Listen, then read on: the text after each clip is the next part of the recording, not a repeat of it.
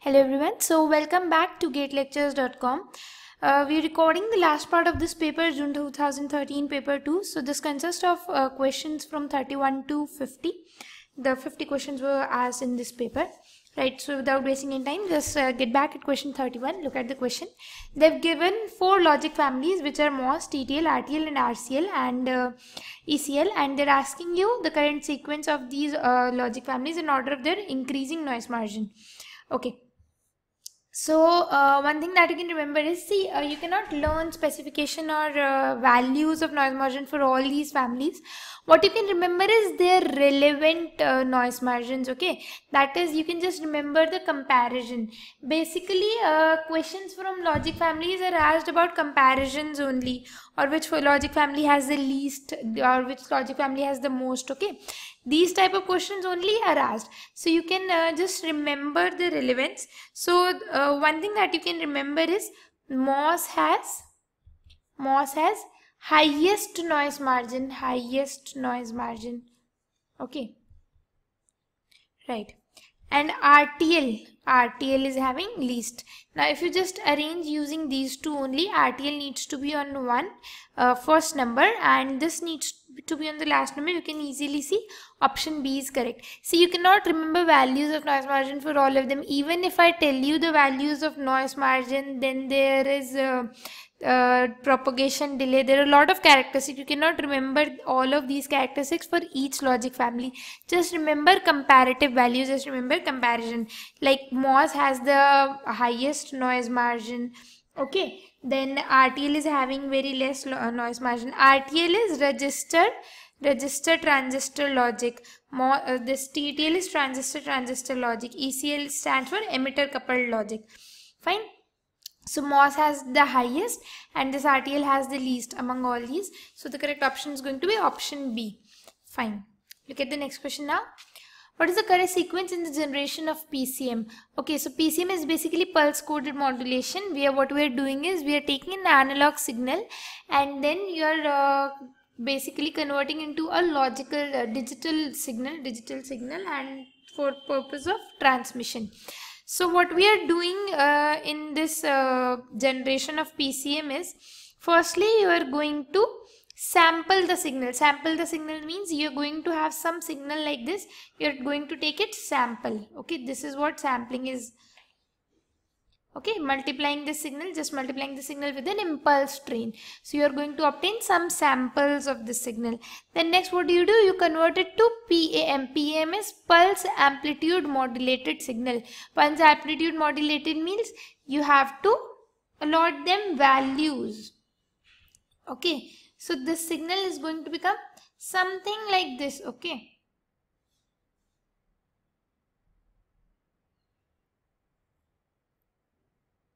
It will become something like this. This is what PAM is like, okay. So this signal is going to become something like this. Then you quantize. What is quantization? See, you're going to have some levels, okay. There are going to be some levels. Suppose you had 4 or 5 levels of quantization. Suppose 2, 1, 0, -1, -2. So all these signals, all these values are going to be allotted to 2 or 1, whatever you are using, okay, whatever scheme you are using. That is known as quantization, allotting values to some fixed levels. Quantization is going to take place. Then next what do? You do encoding. Encoding means suppose 2 is going to be coded like 1, 0. 1 you're going to code as 0, 1. 0 is going to be coded as 0, 0, something like this, okay. This is known as encoding. That is, you convert them to some binary values. Encoding is going to take place, and in the end what do? Adding a supervisory signal or some synchronous bits, okay. Supervisory signal is to synchronize the signal that you send from the source end with the signal that is being received at the receiver end. So correct option is going to be, correct sequence is sampling, then converting to PAM, then quantization, then encoding, and in the end adding a supervisory signal. 1, 2, 3, 5, 4, which is option C. So the correct answer is going to be option C for this one, right? Okay, come to the next question. Consider the following logic families: MOS, CMOS, DTL and TTL. So this DTL is diode transmission logic, and this TTL already you know, okay. So MOS you have seen, this CMOS is complementary MOS, okay. Metal oxide semiconductor, this stands for metal oxide semiconductor, this stands for complementary metal oxide semiconductor. So now they're asking you current sequence of power dissipation in increasing order, right? So in the firstly we have to put the logic family which has least power dissipation. Now this CMOS is famous for least power dissipation.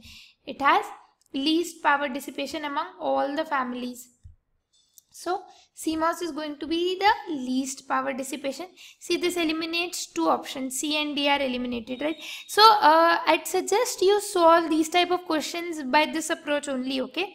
You know that this has to be the least one. So two options are eliminated. Now if you see, second is going to be MOS only. MOS only. You have no option. Anyway also, MOS has the least power dissipation, okay, more than CMOS, but less than all the other families, right? Now if you see, next is going to be DTL, right? And highest power dissipation among all this is going to be for TTL. Okay, now if you just match the options, this is going to be 2, 1, 3, 4, which is option A, right? So the correct answer is going to be option A. See, there is no scheme you can just understand all this, okay? This is just theory. You have to remember this. So just try to remember the comparison. That helps a lot, okay? Fine. So the correct option is going to be option A. Right, now look at the next question, 34. So they're saying that data can be transmitted by following means: coax cables, MMF. This MMF is multi-mode fiber, multi-mode optical fiber they're talking about, multi-mode optical fiber. This SMF is single mode. So there are basically two kinds of optical fibers, single mode and multi-mode. Single mode optical fiber, multi-mode optical fiber, twisted wire cable. Now they are asking you current sequence in the increasing order of bandwidth. So basically see, these two are both are optical fibers. So optical fibers have been introduced only because of this advantage, because they have more bandwidth. To utilize the bandwidth only, optical fibers have been introduced. Right, twisted wire cables have the least bandwidth. They have been used primitively. Now they are not so much in use. So twisted wire is going to have the least bandwidth. Then we are having coax cables that are that were being used in your household for dish. Okay, the TV, the dish that came into TV, we using coax cables previously. Now they set up boxes. Now we're using satellite communication actually. Right, after that comes optical fiber. In optical fiber also, multi-mode fiber has slightly less bandwidth than single mode fiber, okay? So this single mode optical fiber is going to have the maximum bandwidth, right? This is going to have more bandwidth. So the correct option is going to be option B. Answer to this question is going to be option B, right? So these, this is the last question of this model. Basically, they're asking you to arrange things in ascending or descending orders. 5 questions of this model will be asked, right? So look at this. This is the last question of this model. After that, we are going to have matching type questions, 10 matching type questions. We'll see them. Consider the following devices: BJT in CB mode. This BJT we have studied thoroughly in analog electronics lectures. If you have any doubt, you can just refer to them. Since this is a big topic, we're not going to take it again. We're just going to see the questions. Right, so BJT in CE mode, JFET, MOSFET, and they're asking you current sequence of these devices in increasing order of the impedance. So if you've seen the lectures, you'd know that we switch from BJT to JFET and JFET to MOSFET only to have devices with increased impedance, with more impedance. So maximum impedance of all these devices is going to be MOSFET. So MOSFET has to be at the end. So this eliminates these two options. Third is going to be JFET, of course. Now you have to compare that in which mode either the CB stands for common base, and CE stands for common emitter. So you have to compare that in which mode this BJT, bipolar junction transistor, is going to have more impedance. So we know that in common emitter mode this has more impedance than this common base, right? So the correct order is going to be 1, 2, 3, 4 only, which is option C. So the answer to this question is going to be option C. right? This is the increasing order of the impedance, right? So we're using these devices as impedance, okay, variable impedance only in circuits. Fine, so you'd have looked at that in analog electronics. If you have any doubts, you can just refer to the respective subjects lectures, okay? Because it would not be feasible to explain everything while covering a previous year solution, okay? So what you can do is, if you get any doubt, you can just leave us in comments, or maybe you can just refer to the lecture of that subject, respective subject in the channel. Fine, you can find playlist of each subject separately. Right, so now we are having these matching type questions. So basically they are going to give you 4 options in first list, and their properties, characteristic, use, something like that they'll give in the second list, and you need to match that. Fine, so if you just look at this one, so this SCR, conductor controlled rectifier, SCR stands for. So this is basically unidirectional. Okay, this is formed, SCR is formed using a PN junction and NP junction diode. So we're not going there, okay. So this works in a single direction, this is going to be unidirectional, whereas this triac has 3 diodes. This is a bidirectional device. So this is a bidirectional device. Chopper we are using actually for DC drive control, and the cycloconverter is used in induction motor control. This used in induction motor control. See, you might have not heard of all the terms that they are giving in these kind of questions, but probably if you have studied your basic analog electronics EDC properly, you would have heard of SCR or triac. If you look at the options, even if you know about 1 or 2 devices, right, you can just crack the question. So don't worry if you have not heard of all the options, okay, does not matter. Even if you know 1 or 2, options are going to be such that you can crack the question. See here, A, you would have matched to 3 and B to 4. If you look at options, there's only one option with such matching, okay, A3 and B4, right? Even if you have not heard of chopper cycloconverter, since these are more of electrical terms, not right of electronics, so it's okay, not need to worry. They'll match, okay, you can crack the question still. Fine, so the answer is going to be option C. Right. Look at the next question. Again, this is a question from electromagnetics. They are asking you about these 4 laws. Even if you do not remember the statement of each of the law, you do not remember expression, you'd always remember, see, these 2 everybody remembers. Okay, anyway 4 of them are very common, you must remember all of them, but even if you don't, no need to worry, okay. Anyway, we're going to look at it now. So Faraday's law, which statement gives Faraday's law? This del cross E is equal to del B minus del T. This is the statement of Faraday's law. What does Gauss law say?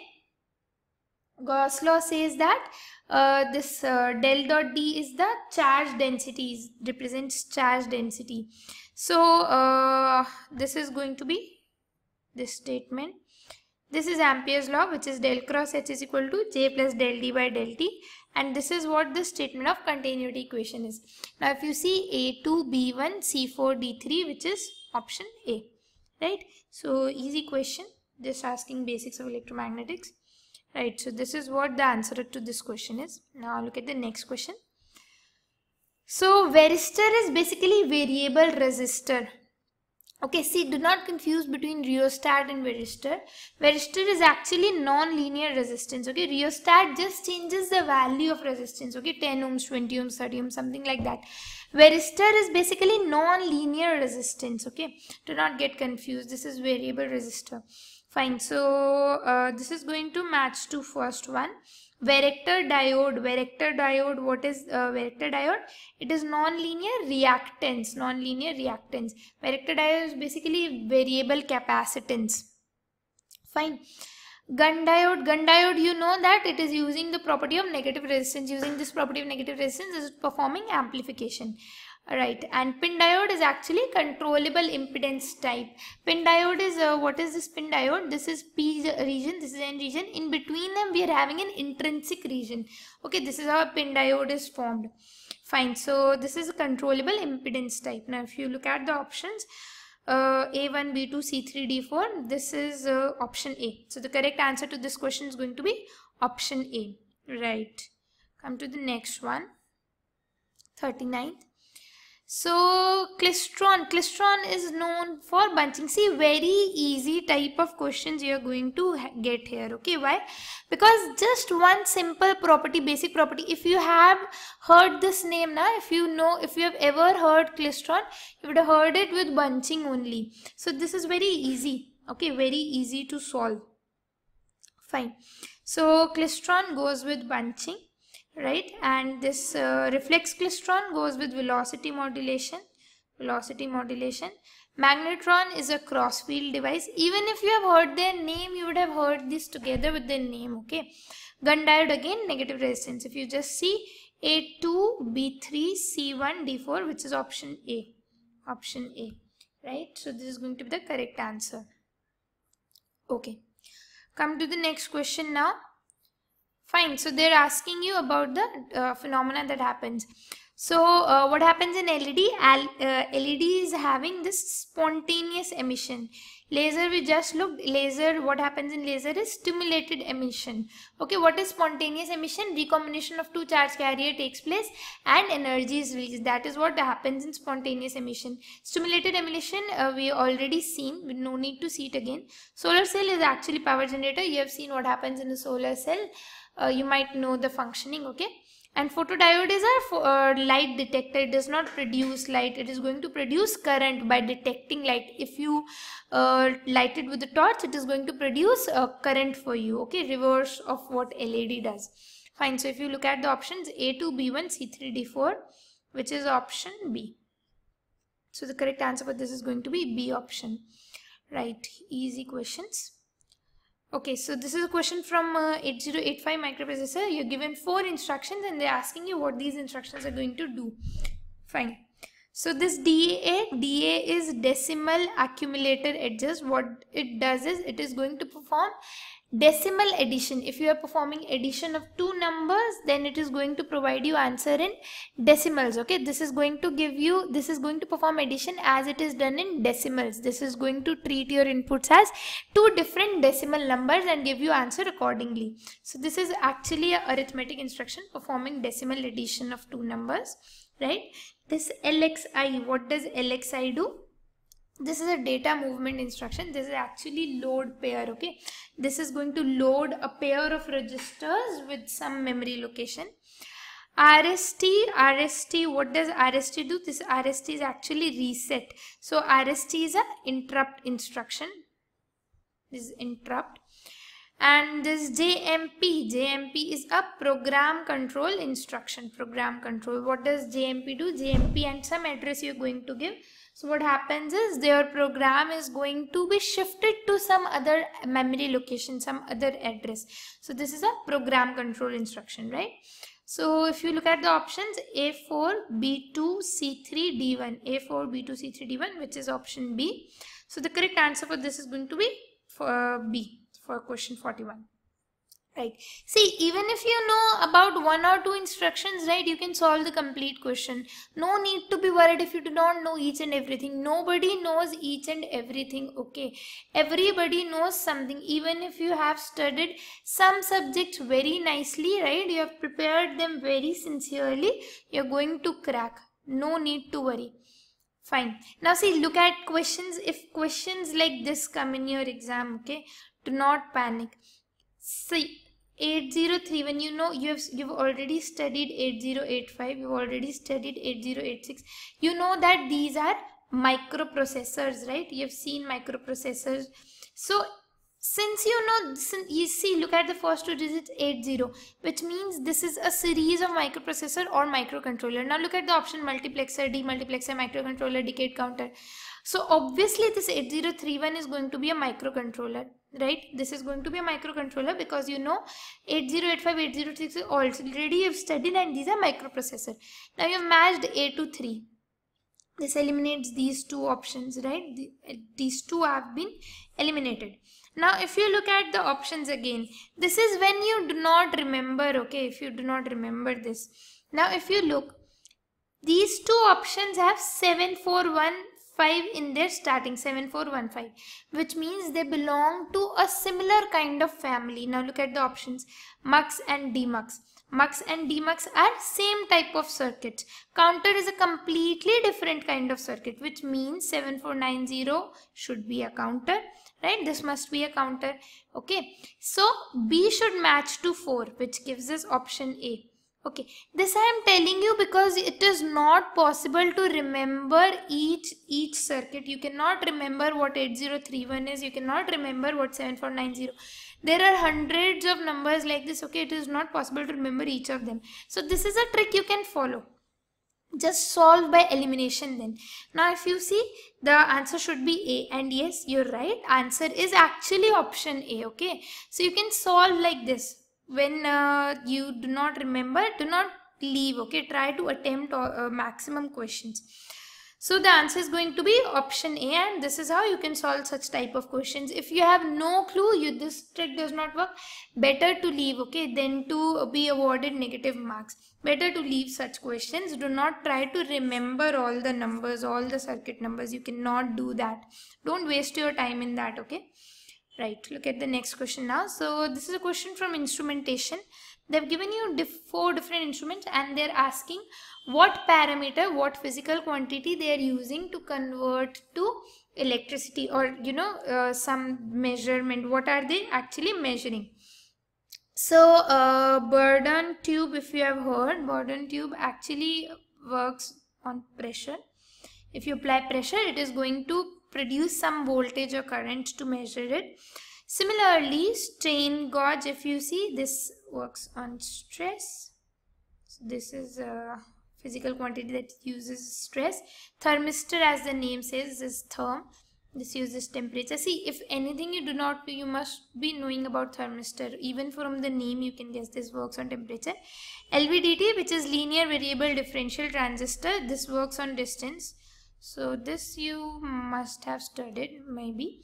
So if you look at options, this is A3, B4, C2, D1, which is option B. So the correct answer is going to be option B for this question. Right.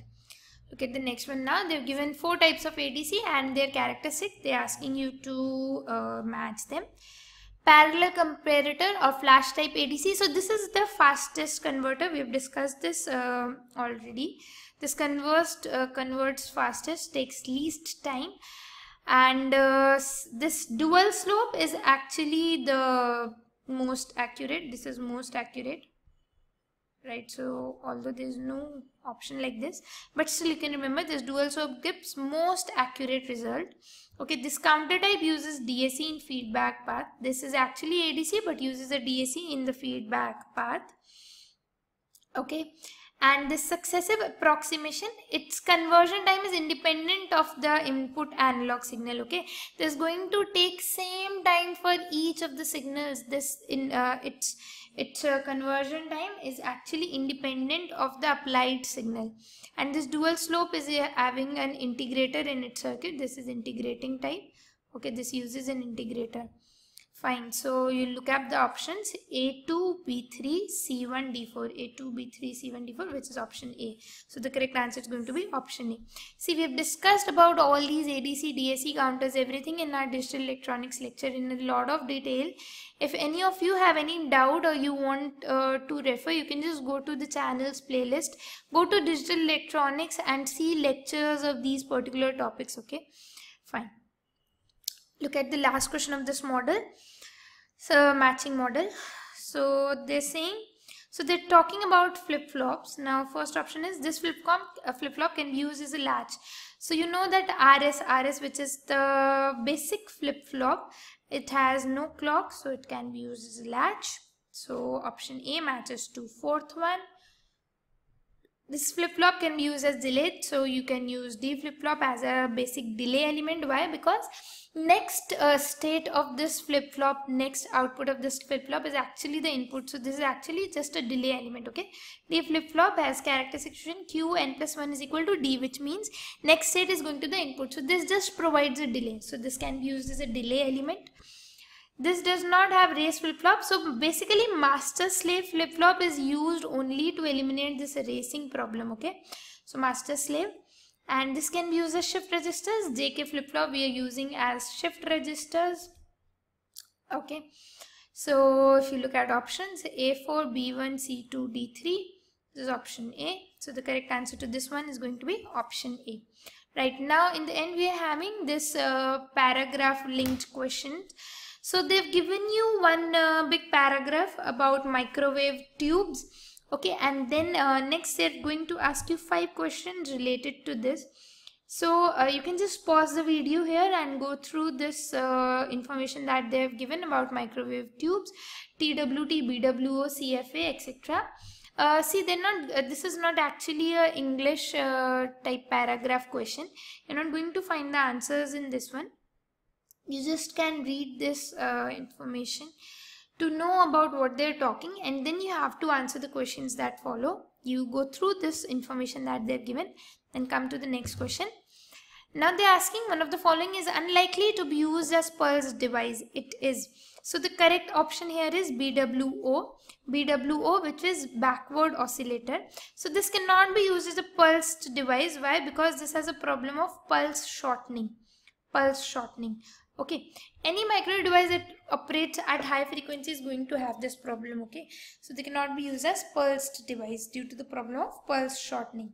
Right, now look at the next question. One of the reasons why vacuum tubes eventually fail at microwave frequency. So see, these vacuum tubes fail at microwave frequency because their noise frequency increases. Okay, their noise figure increases. This increases. They're more suitable for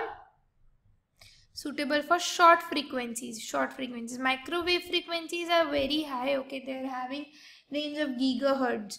So the noise figure is dependent on frequency. These noise figure of vacuum tubes depends on their frequency. So as frequency increases so much, then the noise figure is going to increase. If noise figure increases, it is not very practical or feasible to use these vacuum tubes. So they are suitable for short frequencies. Right. Look at the next question. Multi-cavity klystron. So they've given 4 statements. Has a high repeller voltage to ensure a rapid transit time. Not a good low-level amplifier because of noise. Not suitable for pulsed operation. Needs a long transit time through the puncture cavity to ensure current modulation. So if you have studied about multi-cavity klystron, it is actually not a good low-level amplifier because of noise. Noise in this multi-cavity klystron decreases as the frequency increases. So we are not using it for low-level amplifying. Okay, low-level amplification we are not using because noise is going to be too much. So it is better to use it at high level. Okay, more levels. So the correct option is going to be option B for this one.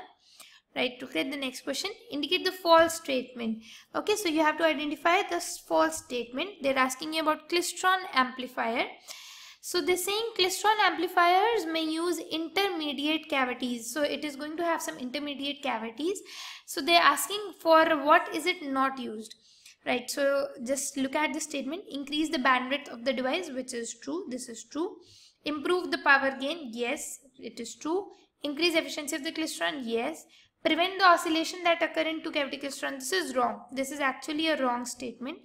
So they are not using intermediate cavities to prevent oscillation that occur in the 2-cavity klystron, right? So the answer to this is going to be option D. Answer for question 49 is D option. Right, this is the false statement. So we've come to the last question now. Just see. TWT is sometimes preferred to the multi-cavity klystron amplifier because the former. Okay, so they're asking you why would you prefer TWT over multi-cavity klystron amplifier? Because the former is more efficient, greater bandwidth, higher number of modes, produce a higher output power. So we are preferring TWT over this multi-cavity klystron amplifier because of its bandwidth. Okay, this is an advantage of more bandwidth over this multi-cavity klystron amplifier. Right, so the answer to this question is going to be option B.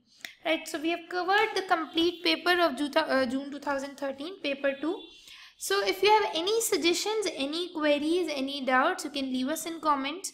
To get complete access to all the video lectures, you can call or WhatsApp at 982-187-6104/02 or email us at admin@gatelectures.com.